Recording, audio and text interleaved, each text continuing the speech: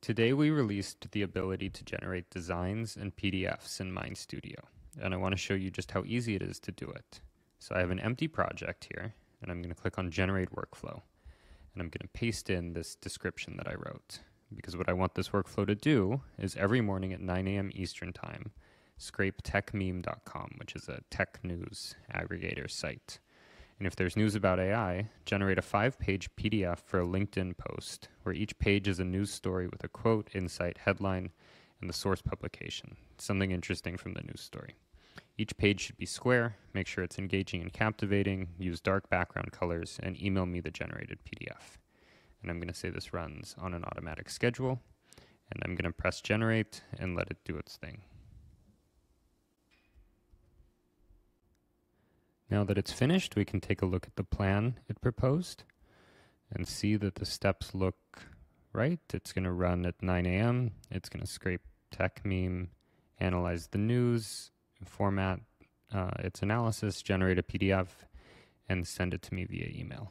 We can see the variables that it's decided to use for this, as well as the automations that are involved, and the spec for the PDF that it's going to generate. So this all looks good. I'm going to press accept and build. Now that it's finished, let's take a look at what it made. So we've got a system prompt and we've got some automations in here. So it starts and it set up the scheduled job correctly. It scrapes tech meme and saves it to a variable called raw content. It analyzes the raw content and returns the result as JSON. It checks the results for errors, for empty results, and if everything is good, it proceeds with generating the PDF. This we'll take a look at in a second, and then it sends the report via email. So now we can go ahead and run it and watch it work in the debugger. So it's scraping tech meme and it's getting back this result. It's analyzing it, it's running it through the logic block to do some error handling and validation. And finally we get the PDF and it sent it via email. And if we click on the preview here in the debugger, we can see the outputted PDF that it gave us. And this looks pretty good to me. If we go back in here and click on the Generate PDF Report block and expand this out to full screen, you can see the full preview and development environment for the HTML that forms the template that then gets exported as either a PDF or as an image.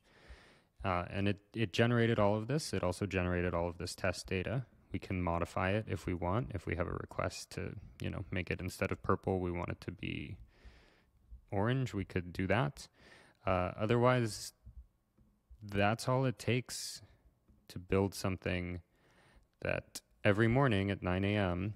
is going to scrape this tech news aggregator, analyze the content, validate the results, generate the PDF of these stories, and then email them to you. So that you can do whatever you want with them. And this is just the beginning of, this is a very trivial example of the kind of content you can generate with these templates. Any sort of, structured document or report where, the layout is mostly the same and you're filling in placeholders.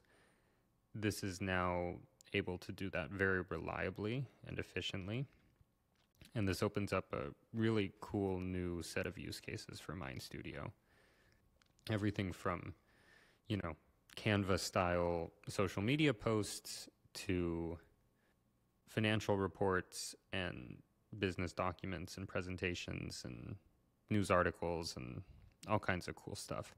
So feel free to play around with it and excited to see what you all make.